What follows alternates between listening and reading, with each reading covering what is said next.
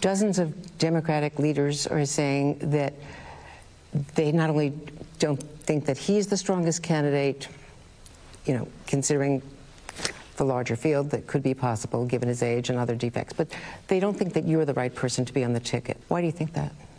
I think that it is very important to focus on the needs of the American people and not political chatter out of Washington, D.C. Do you still want to be president someday?